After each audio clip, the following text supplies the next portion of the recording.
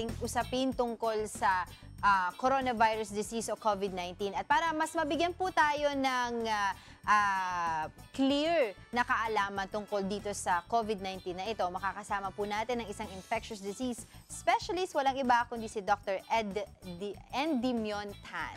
Did I pronounce your name correctly? Mahirap talaga siya. Endy Tan. Endy Tan. Per Endy is okay. Dr. Endy.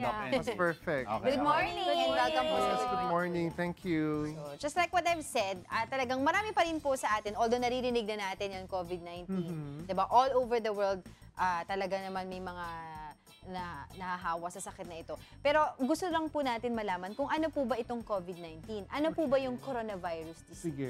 Actually, kasi itong COVID-19, no? Ito na yung bagong name niya. Kasi it used to be yung nCoV, yung novel corona, diba? Actually, personally, parang mas na-attach nga ako sa novel corona. Name, Yes. So actually, this COVID-19, this is a viral infection, okay? So pag sabi natin viral infection, yung nagkukos sa kanya is isang virus, okay? So karaniwan ang mga magpapakitang simptomas would be respiratory symptoms, no? When we say respiratory symptoms, yung patient would manifest with yung mga trangkaso, yung mga ubo-ubo, flu-like symptoms, mga cough, colds, and sometimes they can also have fever, okay? So this one, usually yung transmission, okay? Kasi minsan nagkakaroon sila ng misconception. Inisip nila, sometimes I'll get messages na, naku, airborne na ba to or what? Actually, most of yung mga respiratory na mga diseases, especially itong coronavirus, would have a droplet na transmission, no? So pag sinabi natin droplet, pag bumahing ako at meron akong coronavirus na to, more than 1 meter away, pwede ka mahawa. Actually, more than 1 meter, hindi na siya aabot sa inyo. Droplet siya. Parang it will just precipitate, mahulog lang siya. No? So it's a droplet. Pero still, meron din siyang contact precaution na pinapractice because we're not so sure. This is something new, no?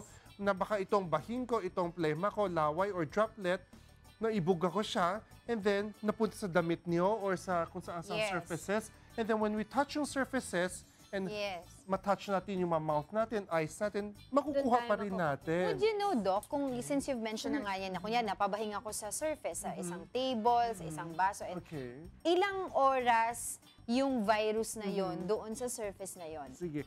Kung gano'n katagal siya mabubuhay, di ba? No? Actually, this is something new, okay? Kaya wala pang masyadong nasusuri. Kaya lang, this is a virus, no?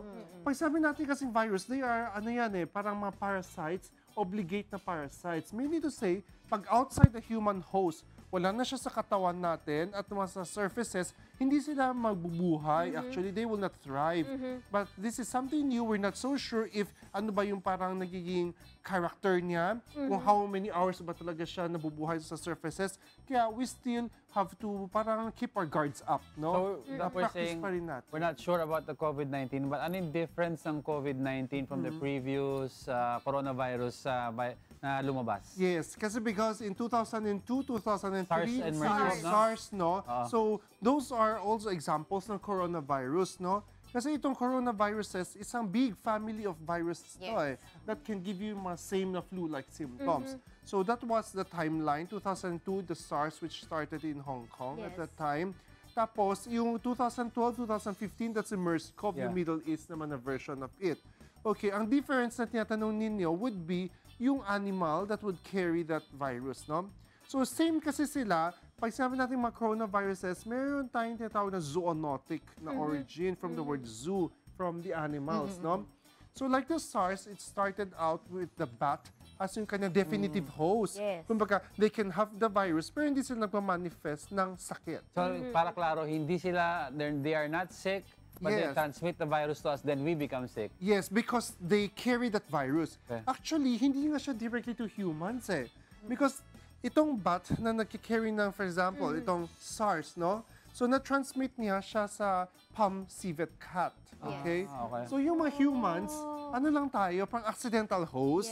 Because we're putting ourselves in close proximity. Pinapalapit natin yung sarili natin siya sa mga animals, taking care of them, eating them. Yes. So, parang ano lang tayo, spillover, accidental host. So, from the definitive na bat, napunta siya sa civet cat as an intermediate host. And tayong human, naging accidental host. So, difference niya with MERS naman, it's from bat to camel to humans naman. Yes. So itong coronavirus na bago, itong COVID-19, okay, so they found out yung definitive host is still the bat. Kaya yung bat, talagang daming mga sakit Yes. na they are harboring, no? But yung intermediate host, they're still trying to, parang sinusuri pa. They're still trying to study. But some would say, some scientists or researchers would say na mukhang the intermediate host is the pangolin. Yes. Yung pangolin, no? Yeah. It's something like the anteater. Yes. Yes, yung may mas skills and they parang pinopoach daw nila yung pangolin, Yes. sinupuli, and then they get the skills para ano daw sa, it can promote virility, yung, you know, ginagawang soup or Yes. mga tonics or something, and then humans nagiging spillover or accidental.